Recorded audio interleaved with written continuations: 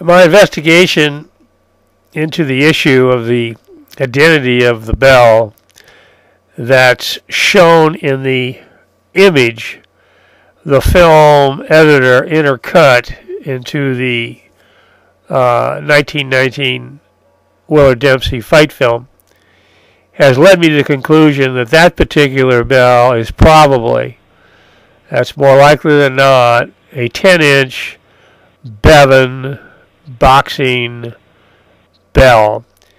Notice that the mechanism of the Bevin bell shown in the image has the lever on the right-hand side of the bell with the clapper on the left-hand side of the bell.